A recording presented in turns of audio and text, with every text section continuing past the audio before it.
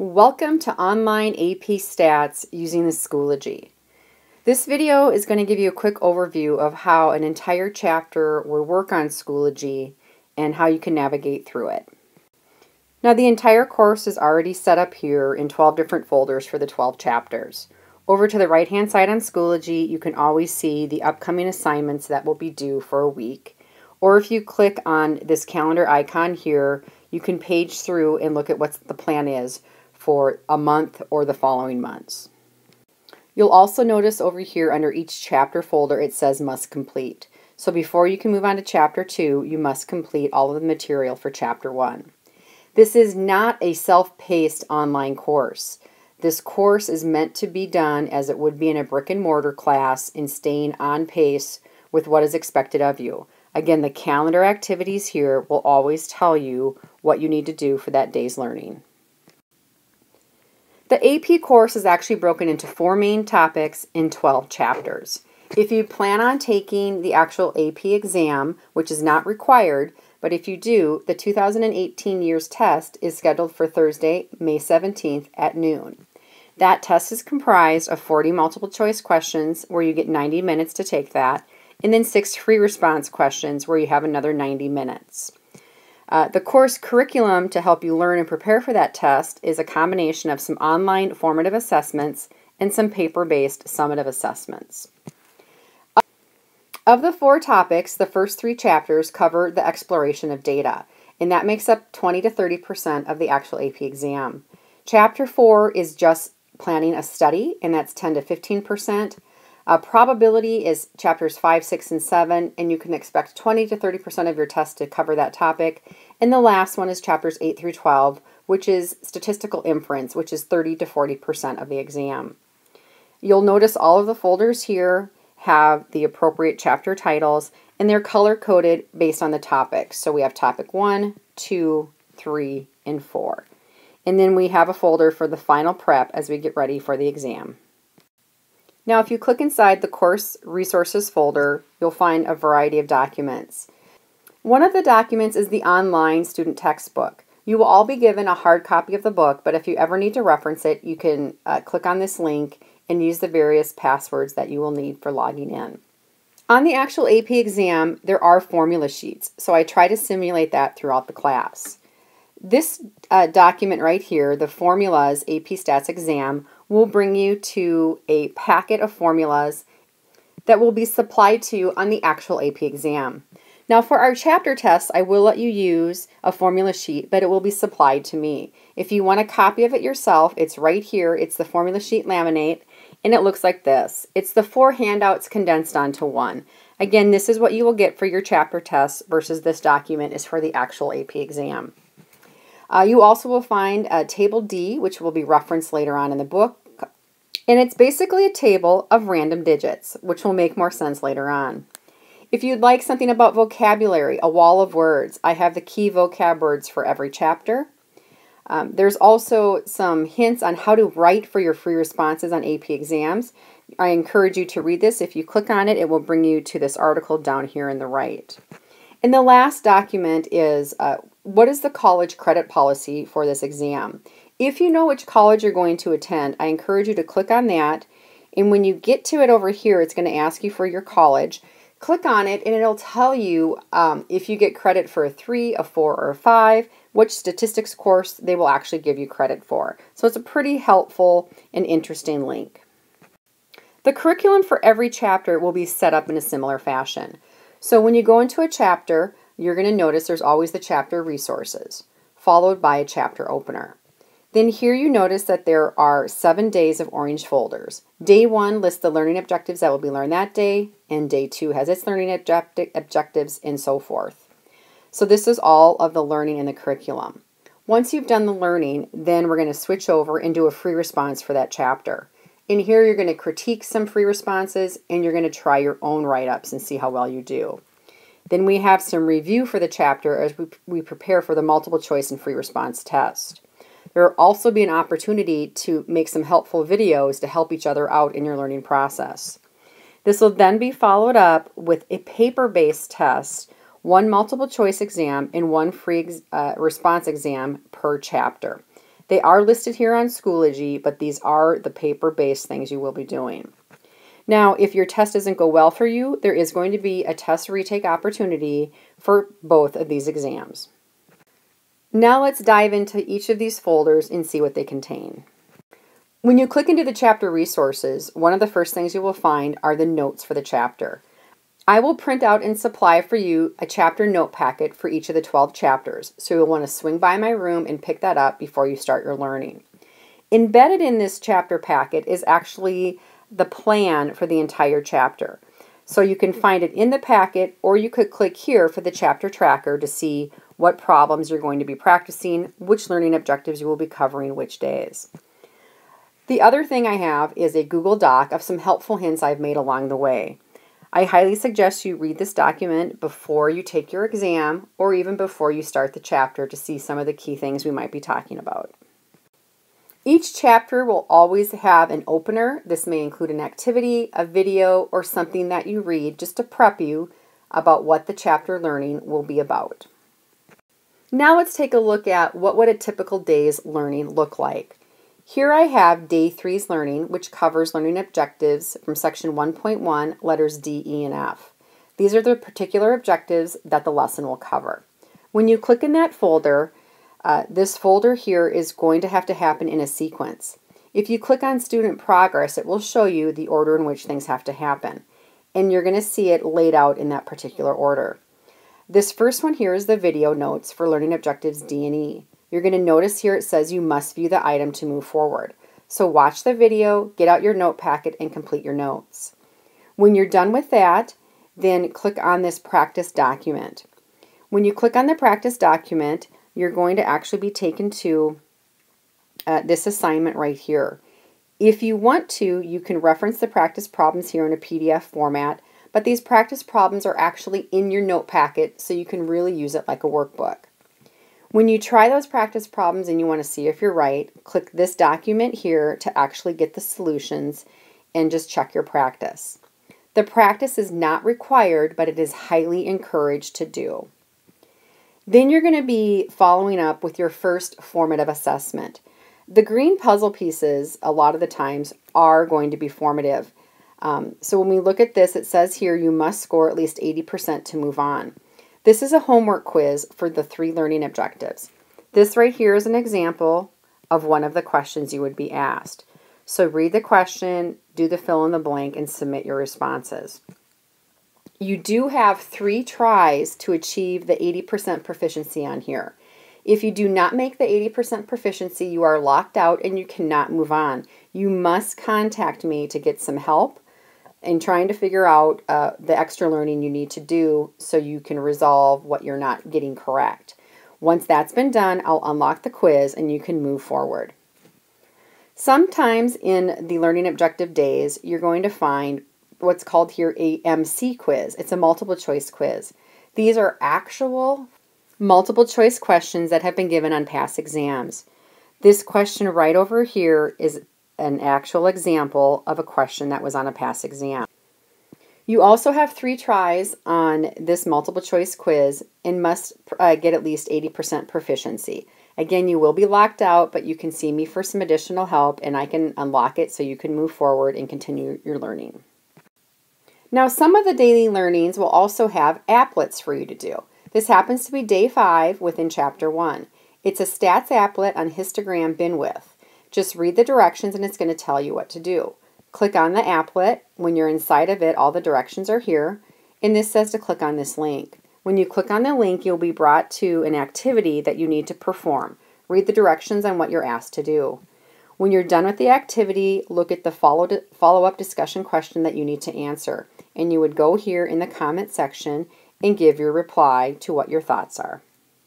Not all chapters have applets for you to do, but you may see them once or twice within a chapter.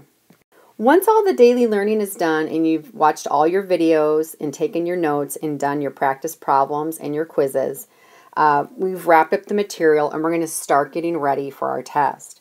The first thing we're going to do is actually a free response analysis. Now in here, just read the directions. You're going to be given a free response. So when you click on the folder, what I want you to do is do your initial write-up. When you click on this green puzzle piece, it will bring you to the actual free response question, which was a true free response in a past exam. Just do your best to answer it. This is actually not a graded activity, but just something for you to record. Once you're done with that one, you'll move on, just in the order. And notice it says must make a submission. This one says must post a comment, so it's going to tell you what you have to do. This second activity is actually a critique of a past student write-up. So you click on the critique, and it will actually bring you to this screen here. This is the student's response, and you're just being asked to give your feedback on what type of score you would give them based on a 4 is a complete response, 3 is substantial, 2 is developing, and 1 is minimal. Do know for the AP exam to be considered passing of a free response, you must earn at least a 3 or a 4. Once you've looked at student 1's response, click on student 2's response. It's different. What do you think about it? Would you score it the same? Would you score it differently? After you've done the critique, then I want you to actually click on the true scoring rubric published by the AP board. Read how they scored it and what the right answer was. Then that will wrap up this entire process. Now, the last thing you need to do, though, is click on the assignment here and print out a brand new free response question related to this particular chapter. Print it out on paper and do your best in answering the question. When you're done, you actually click into the assignment, and you're going to notice here you can submit to it. So upload a photo of your response, and I will grade it. I will give you one opportunity to redo this write-up if you are not content with the score. I will score you out of a 4, 3, 2, 1 system, just like the AP board. The next day following, we're going to get ready to the formal review. If you click on this little puzzle piece, it is going to bring you to around 10 multiple choice questions and a couple of free response. I want you to do your best on this quiz. You have one opportunity to do it. It is not formally graded, it's just practice. At the end, you will be able to see the answers to the multiple choice. Following the day of practice would be the next day, and this is going to be a review session that we're going to hold in a virtual environment.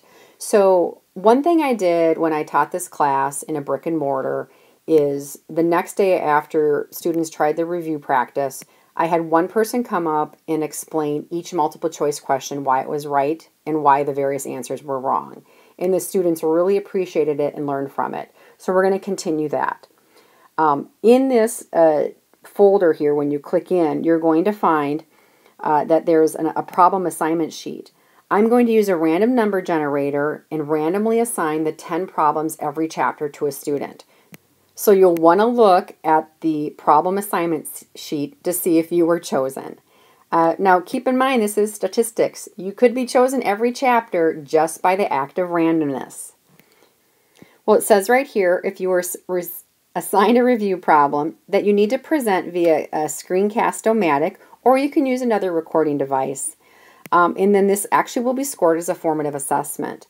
Let's say you were assigned problem 3, use Screencast-O-Matic or a different device, and record between maybe a 2 and 3 minute video explaining why the one answer is correct and why the other 4 are incorrect. When you're done with that, go to the discussion question related to that particular number, in this case 3, and you would upload a link to your video. This is going to be a resource that all students can reference if they are struggling with any of the questions and weren't sure why it was right. You guys are going to help each other learn in how to actually solve these multiple choice questions. Now, after the review is done, is going to hit our next day. I did break the testing session up into 2 separate days. You are more than welcome to take your test, both pieces, in one day if you would like.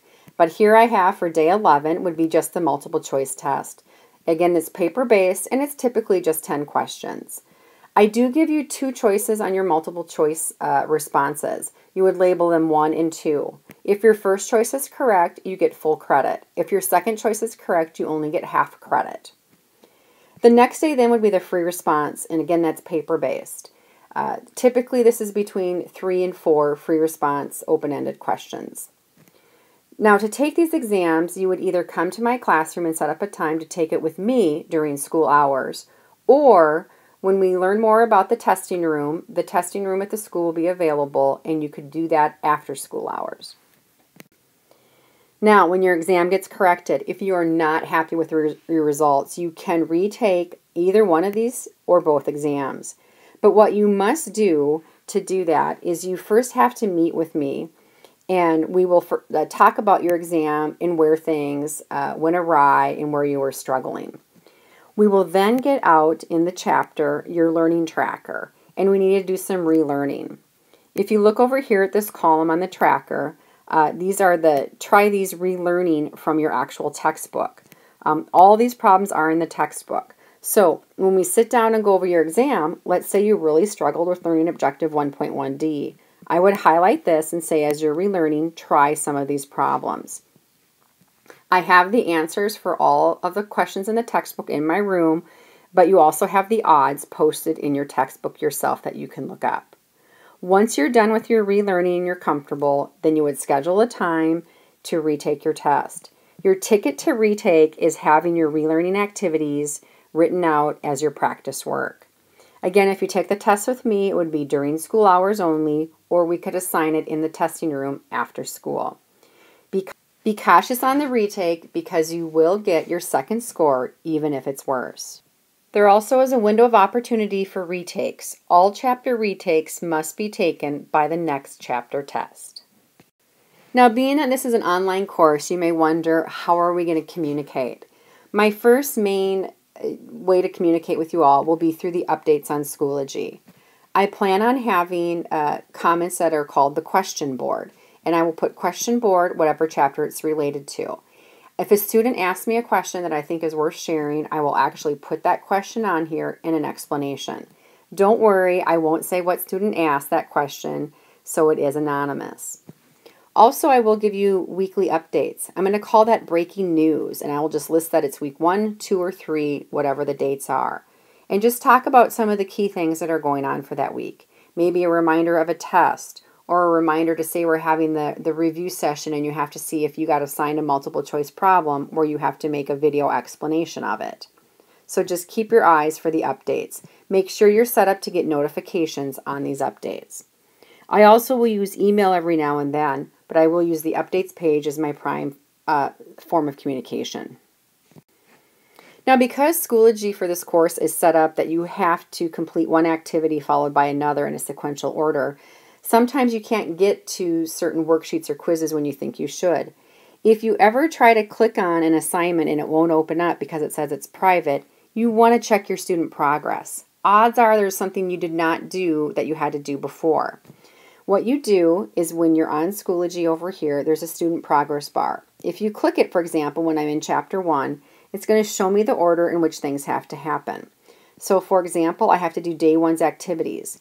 And the first thing I have to do is the video. Then I have to do the practice worksheet. Then I do the quiz. And you can tell right now it says I'm in progress. If you actually click inside the folder for day 1, it's going to show you exactly in words what you need to do. Here it says for this particular video that you must view it. So maybe you forgot to view the video. So click on the video because that will then allow you to move on to the second thing in here. This practice worksheet is a must view item too. And the quiz is a must score at least 80%. So if you haven't scored at least 80%, you can't move on, so that might be holding you back too. Now, students may have questions about what are your grades on certain assessments. All you need to do is you can click on this grades icon here, and it's going to list them by the category.